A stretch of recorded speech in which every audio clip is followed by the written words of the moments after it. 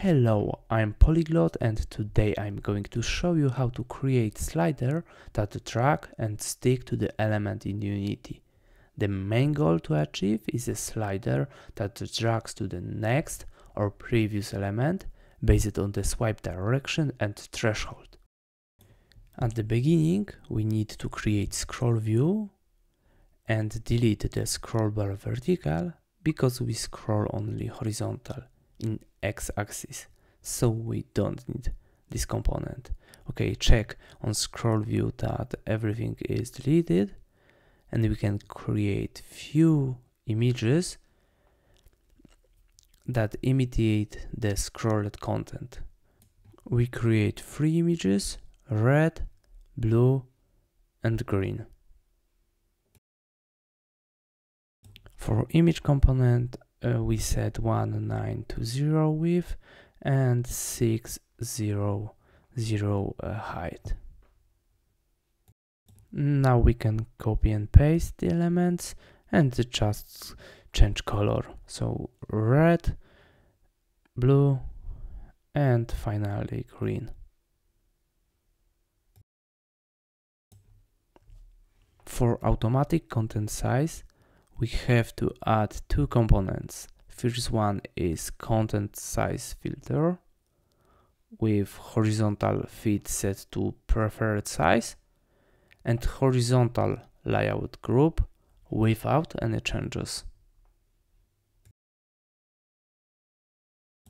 Of course, we can change height of the element to 600 and width of the scroll view to 1920 and height to 600. The last step of configuration scroll view is to hide bottom scroll bar. Just set height to 0.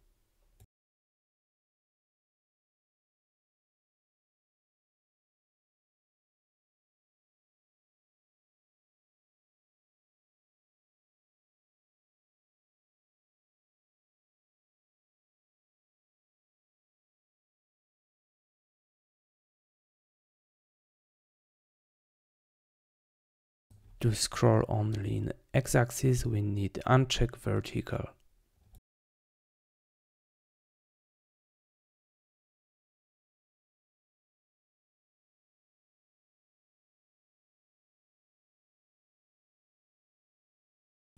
We create one monoBehavior class that handle onDrag event and pull to next or previous element based on the swipe direction and threshold.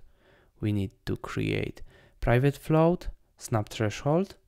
That variable tells us after what distance we should pull to next or previous element. Scroll component is needed to change the actual scroll position. In start method, we getting scroll rect from get component method. Get component using generic type, so we can call scroll rect and get that object. For getting events about drag end, we need to create public void method on drag end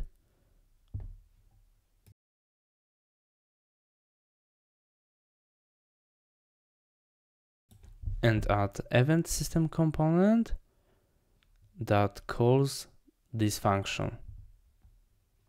We can attach this event on code, but by using component it's much easier.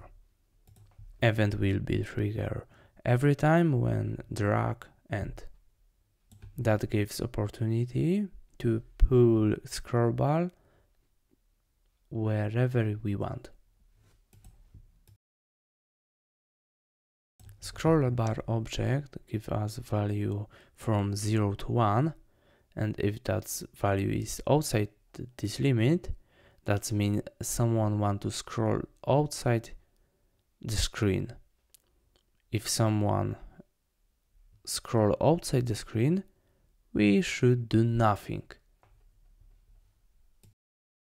For void method, we need to return nothing. If the value is from 0 to 1, we can manage the scrollbar position. The best for this, I think, will be coroutine.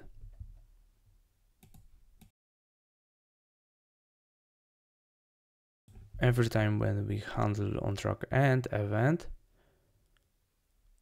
triggered by event system, we create new coroutine. That coroutine should be stored in a private variable,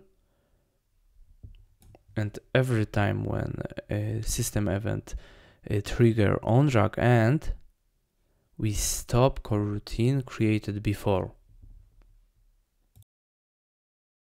That gives us only one coroutine, will control scroll bar.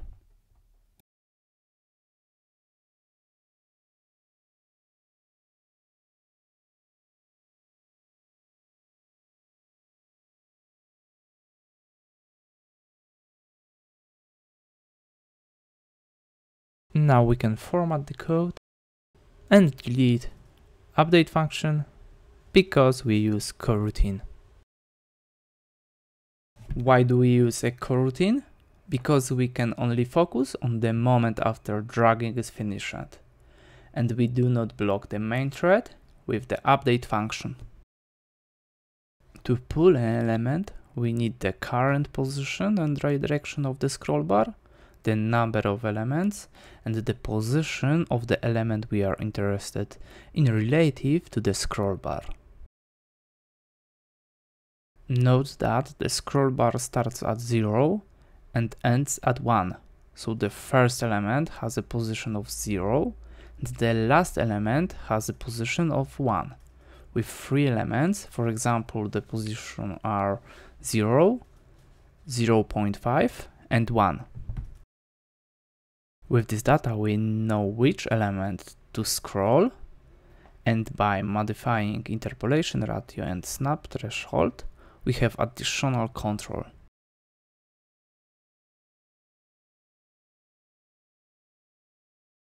By using coroutine, we also make sure that only one last is executed.